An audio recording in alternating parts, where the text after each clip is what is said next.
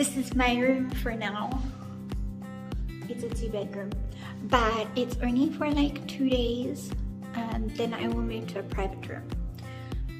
I can have visitors, but not in my room, only outside, and I can put a mask and go out to see them.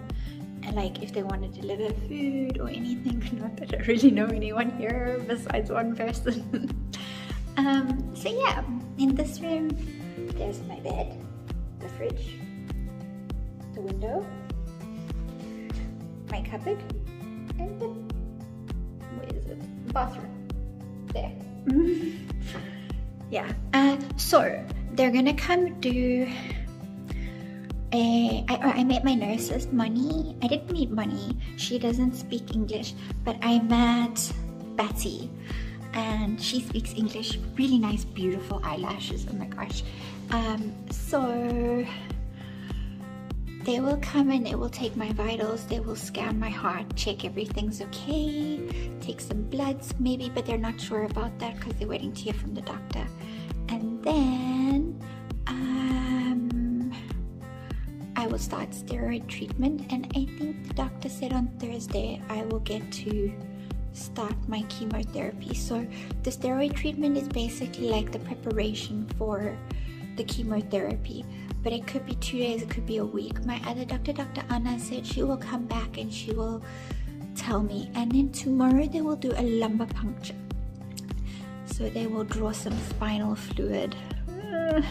But apparently it's not as bad as the biopsy or the aspiration in the hip.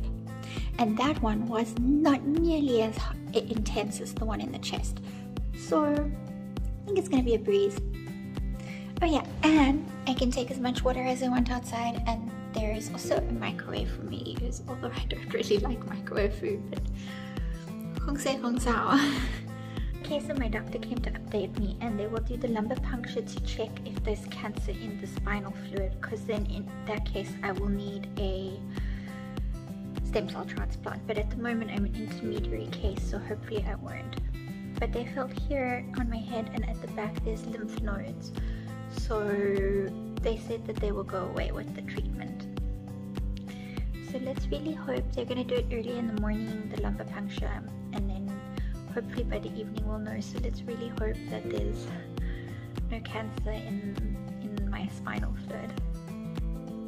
Good morning. Hello, hi.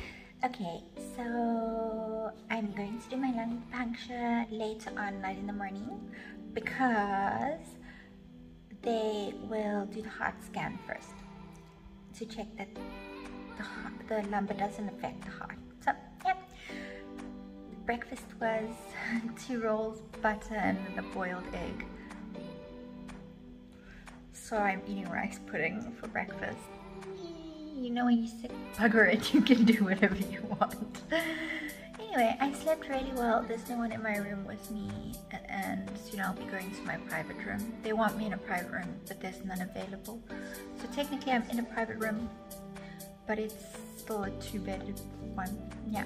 And they came this morning at 5 AM. They woke me up to take bloods, and I was like, whoa, hello? And take your blood, and I was like, whoa, okay. And then I've been awake since then. And some nurses came earlier and they took some vitals and stuff. They were all super nice. And then I also saw my doctor. Yeah. Time for a good day. Okay, I just had the lumbar puncture. It didn't really feel like anything, actually. And they tested my heart this morning, and I'm good to go for chemo. Anyway, I think I'm gonna have a bit of a nap. This is day 1 for pre-chemo, day 1 for treatment, or day 0. Yeah. Sorry, I'm a bit pale. I've been feeling a bit nauseous, and I've had temperature the whole night. So they've given me like all of these things. So here is my first dose of pre-chemo.